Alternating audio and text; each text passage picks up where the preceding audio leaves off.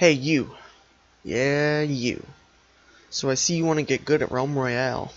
Well, luckily for you, I fancy myself a warrior, and I'm here to bring you 5 simple tips and tricks to improve your tanking experience in Realm. Before we begin, this isn't a super detailed video about loadouts and weapons, because not everyone likes the same stuff, and not all warriors have maxed out builds. So with that being said, let's begin. Tip number 1. Fuck your teammates. I constantly hear people whine about stolen kills and how that was my chicken, and to some degree I can see this, but if you're a tank like me, the dude you're fighting is right in front of you, and that motherfucker shouldn't even know what hit him. I played a tournament with some of the top Realm players in the world, and do you think they bitched at each other about stolen kills? No. It's all about the team eliminations, and the only real number you should be worried about is the number 1 at the end. Trust me, your team will thank you later. Tip number 2. Stop being a pussy.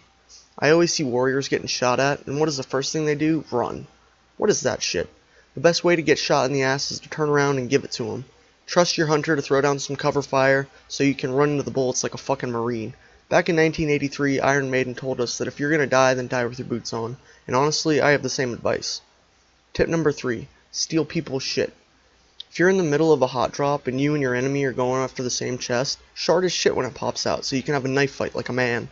If you do this, 9 out of 10 times your opponent will panic and give you a nice opportunity to stab him in the dick. This type of strategy also goes for forging. A well-timed assault on a forge will yield more than just a few kills and a few shards when you gank their legendaries and distribute them to your homies. You know, as a peace offering for taking all their kills. Tip number 4. This one is simple, but not everyone will be able to do this. If you have extra buttons on your mouse, I strongly recommend binding shard item to one of them.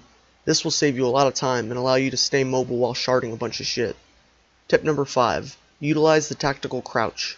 Now I've gotten in trouble for this one in the past as it's pretty frowned upon in the competitive scene, branding it with such brash terms as teabagging and attempts to discourage such god tier strategies.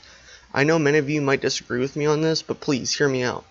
When you've just killed someone in Realm Royale, you'll need to rush over to the body to take their loot. That's a given. Now if they have any teammates around, they're going to be looking to retaliate since you've just killed their man.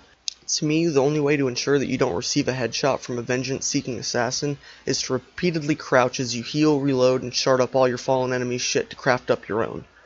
Well guys, that's about all the tips I have for you today. If you've enjoyed the video, feel free to hit the like button. For anyone who's new, why the fuck haven't you subscribed to me yet? It doesn't cost you anything, and it makes me feel all warm and fuzzy inside when I see that sub counter go up. Anyways, thanks for spending a few minutes of your day with me, and I hope to catch you in the next one. Peace.